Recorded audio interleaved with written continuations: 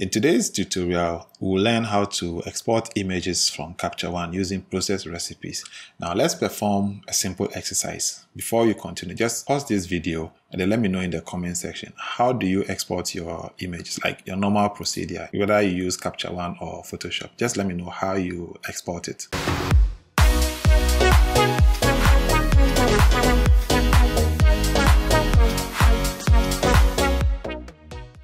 Okay, now let me show you how I export my images from CaptureOne, making use of process recipes.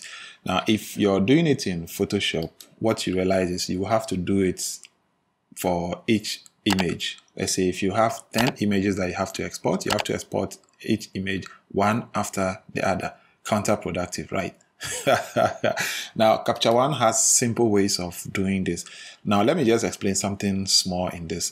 If you want to export this particular image on the screen here to, let's say, 3 different formats. The first format is for social media, Instagram. You know, Instagram has its own aspect ratio, especially when it comes to portrait mode. And then, let's say one for Facebook, and then one for your website. These 3 platforms have different dimensions for their pictures. So if you're going to do this in Photoshop, that means you have to save that image like 3 different times, which is, time consuming. Now, CaptureOne has a simple mechanism of doing this with just a few clicks. Let's say you can save 90% of your time doing it in CaptureOne. So let's go straight into that. Now, it has something called recipes. If you look on the left here, I have a couple of recipes. I have one for Supertech, JPEG full size, highest quality, Behance portfolio, Instagram, JPEG standard, proof, and all that. These are recipes that I created because I use them a lot. Now, if I want to export this image to Instagram format, well, I select Instagram, and automatically I have this JPEG, the full res of the image saved. So this is what I save on my external hard drive, just in case client comes back and says, so I want a different size of this. I have the full JPEG of that edited image.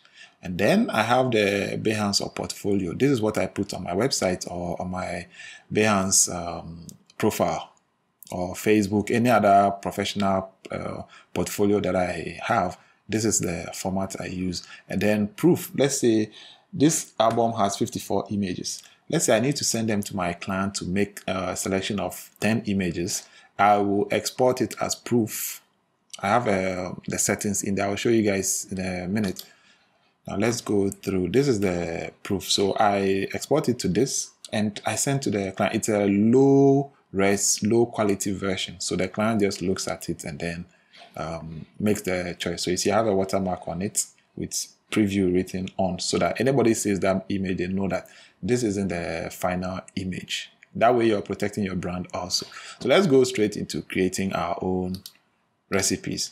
So here, you see the arrow here. There are some recipes there already that you can pick as templates, so you can build on that. Otherwise, you just click on plus and it gives us an empty recipe. So here, untitled recipe, let's name it exports. Enter.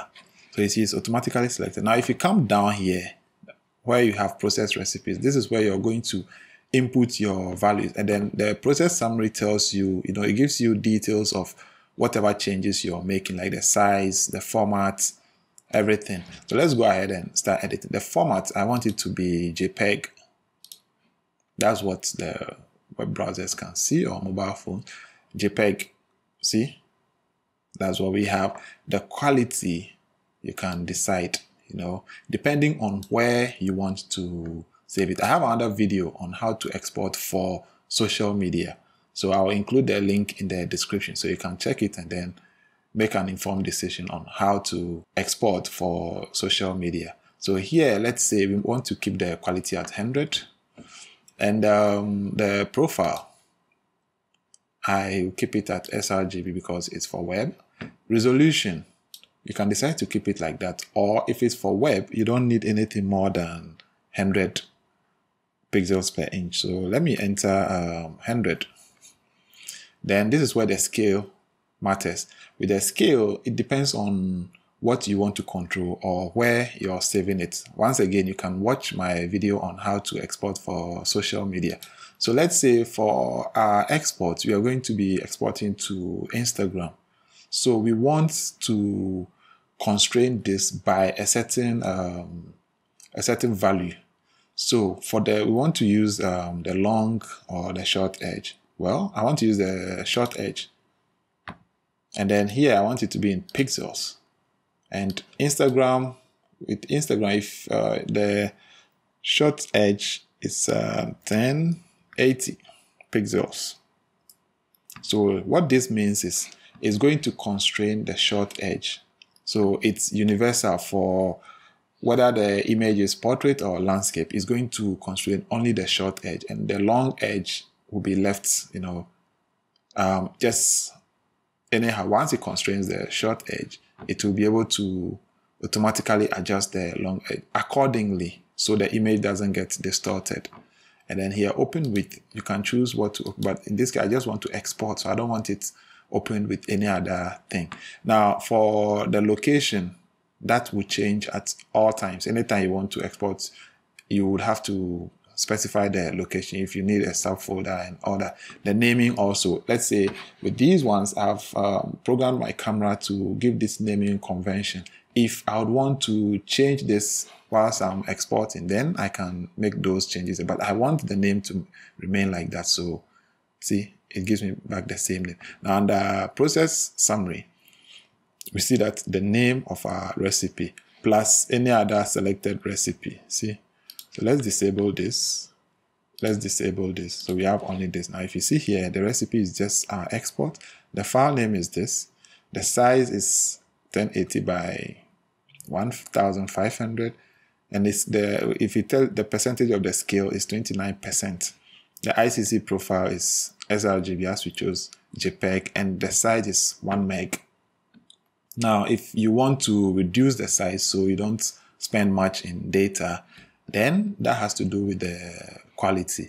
Let's reduce the quality to 80 and see what happens to the size. See, the size has drastically changed to 280 KB. Meanwhile, if you export at this resolution with a size of 80 and put into consideration the fact that Instagram compresses the images, you see that you've saved enough of your data by reducing the quality here, because between 80 and 100%, like there's no difference if you're posting on social media. But then for shaggy reasons, let's just keep it on 100 like this.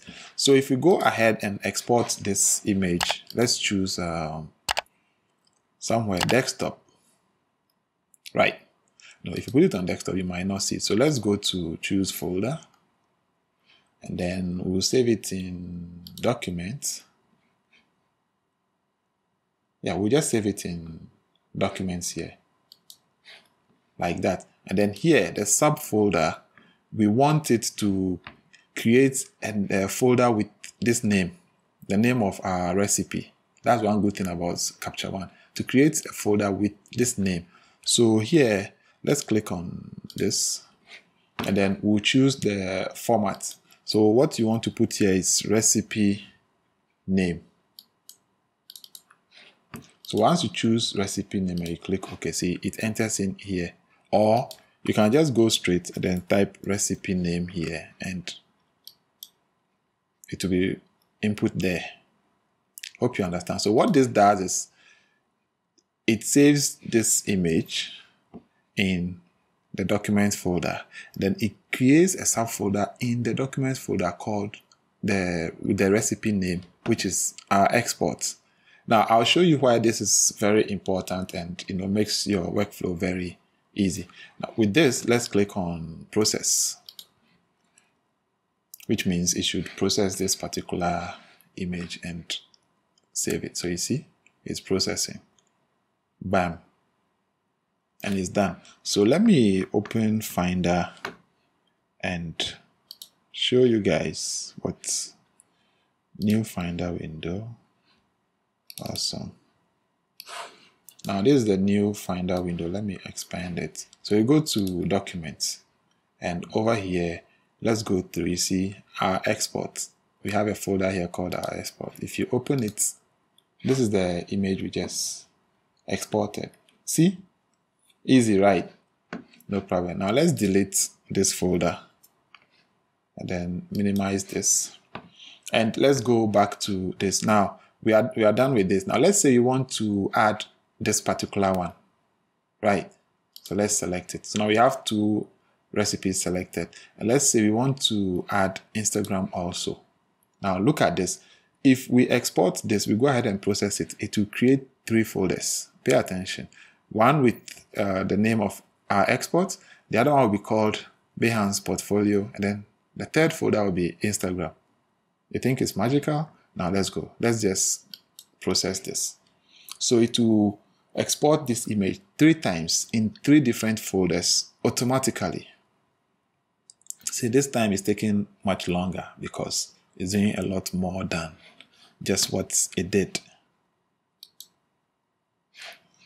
So as that happens, let's open this. Let's open Finder and see what happens.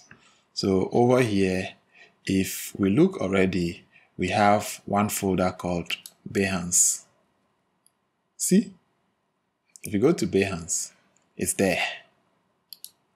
See, our image is there. If we go to Instagram, our image is there. See? And if we go to our exports, our image is there also. See how beautiful it is. So with just one click here, process, you've been able to automatically create 3 different folders with 3 different export formats. See, so if you look at our export, the file size is 1.6. If you look at Instagram, the file size is 408 kilobytes. If you look at Behance, the file size is 715 kilobytes. You get it? So all we had to do was set up our export recipes and see what it has created for us. Amazing, right? Now I know this might be, a bit too much for you to consume in now, but just stop the video now, go back, start from the beginning and watch it, and now pay very close attention. You will understand that it's easier exporting from CaptureOne than any other app, especially if you're exporting to different formats and all that. It makes everything so easy and smooth for you. I hope I haven't confused you guys. If I have, just as I said earlier, go back to the beginning, watch this video, and then try and understand everything. Once you understand it, it makes life easier for you. This is what I use all the time. Sometimes I export to more than 5 different recipes. And then when your clientele base increases, let's say you export for different clients based on their needs, you will need to create more export recipes for them. Each client will have one folder for that. So when you export, it saves it in that client's folder automatically. Don't forget to give this video a like if it's been helpful to you, and share it with someone you think will benefit from watching this. I hope this has been informative for you, and I'd like to thank you for watching.